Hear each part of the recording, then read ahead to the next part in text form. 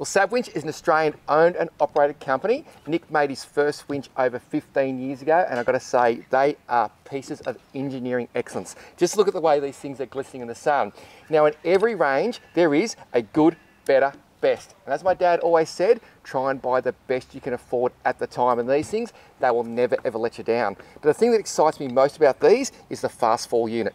It's the 10% of things that make all the difference when you're on the water, and this is one of them. Now, I've got mates with winches. They're not Savwinch. They made a mistake because when they're out in the bay here, they'll sound snapper. And by the time their old winch goes dun, dun, dun, dun, dun, gets to the bottom, they're nowhere near the fish. With this system, on my boat, I press the button, she plummets, and I'm exactly where I found those fish. And guess what? I actually catch them.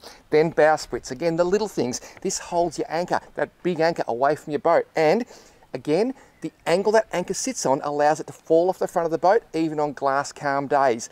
Little things make the massive difference. And how nice is this one? It actually swivels to make sure the anchor deploys very, very quickly. And speaking of anchors, how beautiful are these? Absolute works of art. Now, this here is known as the slider. It is an absolute gun. Just watch this. And you may think, what's that all about? It's simple. If you happen to be out in the bay, the ocean, anywhere in Australia or the world, and your anchor gets snagged, you can literally drive the boat forward, and this happens. When this comes to here, you keep driving and it'll actually pull the anchor back out the way it went in, because that's the only way you're going to get it back. Super, super clever. But then this style here, this is the anchor I have on my boat, it is called the claw slider. I reckon it's the best anchor design ever made, again in gal and stainless. And you might think, how does an anchor this size hold such a big boat? Well, it's all about the chain. You've got to have plenty of chain, and Savwinch got you covered there as well. The chain lays out on the seabed, and as the nose of your boat lifts with the waves, the chain lifts. If you haven't got enough chain, it'll lift the anchor out. So a big, long length of light chain will hold you there a lot better than a big, strong, massive anchor. But these things are, as I said, absolute works of art.